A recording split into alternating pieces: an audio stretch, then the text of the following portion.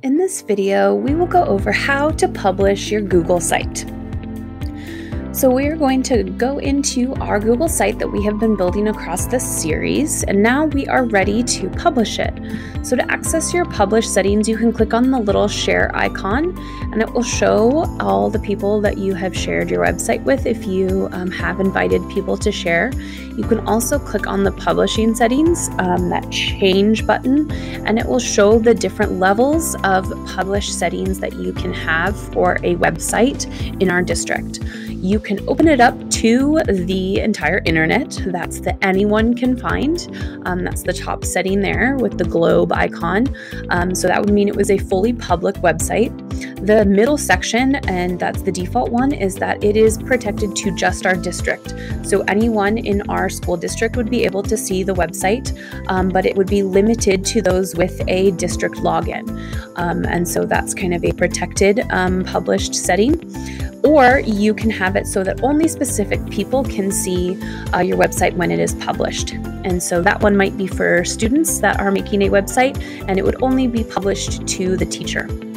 So there's that nice preview button, and if you click on that, it will show you what your website will look like once it is published. And you can scroll through and see what it would look like. It'll even show you what it would look like on a tablet or a phone. And you can click on the X down in the bottom right when you are done checking out the preview, and it will take you back to the editing page. So that's the little preview icon in the top next to the sharing button. Then there's those three dots, and that's where you can edit or add that favicon, which we did in a previous video.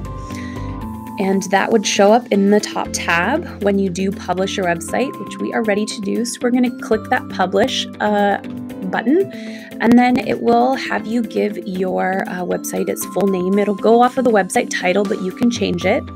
Then there's also that option to bring up your publishing settings to make sure that they are accurate, and then click the publish button. You will need to click the publish button when you make changes. Now there's a new drop down next to the publish icon since it's now published, and you can access your publish settings there. You can also unpublish your site from this menu, and you can view your published site here. And so now you can see that I have a published site, and up in the top on the tab, I now have my favicon, my avatar.